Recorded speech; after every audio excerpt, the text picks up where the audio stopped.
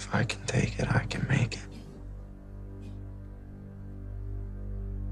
The most powerful tool that you have right now in your life, in your body, is your mind. That's why the enemy fights you in your mind. The devil doesn't have to tie you up for you to be bound. He just has to tie up your head. With stress, with worry, with aggravation, with low self-esteem, with pettiness, with anger, with hostility, with rebellion. And he can make you physically sick because your mind is sick.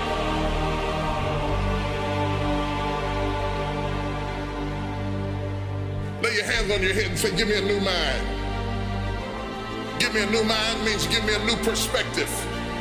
Give me a new perspective. Give me a new way of looking at my situation.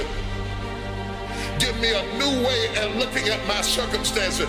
Get my mind ready for this year, because when I get this year, there's going to be blessings, there's going to be miracles, there's going to be opportunities. Oh yes, it's going to be some struggles, it's going to be some challenges, it's going to be some tests, but even the struggles are an opportunity for me to show off the victory if my mind can handle the change.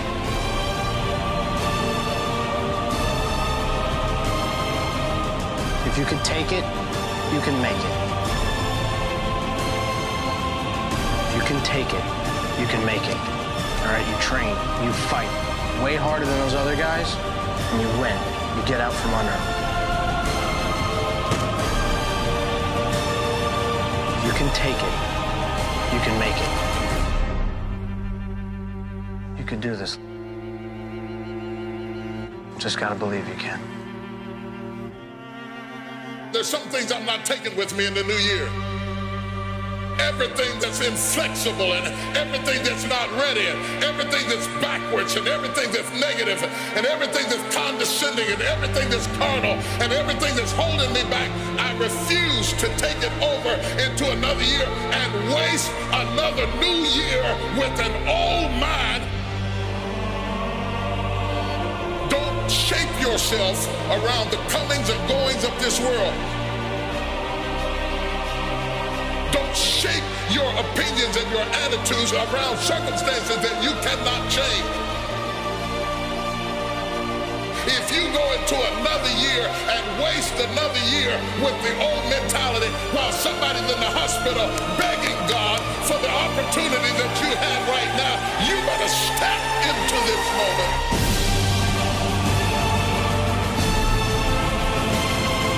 As soon as you decide to stop looking for answers in other people and miracles somewhere down the yellow brick road and click the heels of your mind, you could have been free years ago. If you can get your mind out, you can get your money out, you can get your family out, you can get your job out, you can get your career out, you can get your health out, you can get your prosperity out. If you can get your mind out, no devil in hell, no weapon formed against you, no enemy that hates you, no witch that hexes you can stop you from being free. If you can get your mind out, grab yourself by the hand and say, we're coming out of there. Tell them I'm coming out head first.